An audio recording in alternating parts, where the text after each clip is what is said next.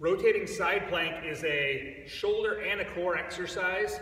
The way we're going to do it here is you're going to set up on your forearm, and then your feet are going to be stacked with the top leg in front of the other. And then the movement is to turn your shoulders and hips together, forward, reach through, and back.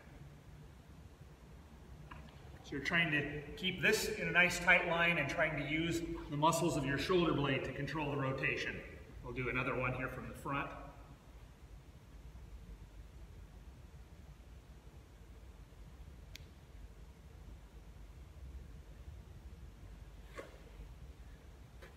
And that's the rotating side plank.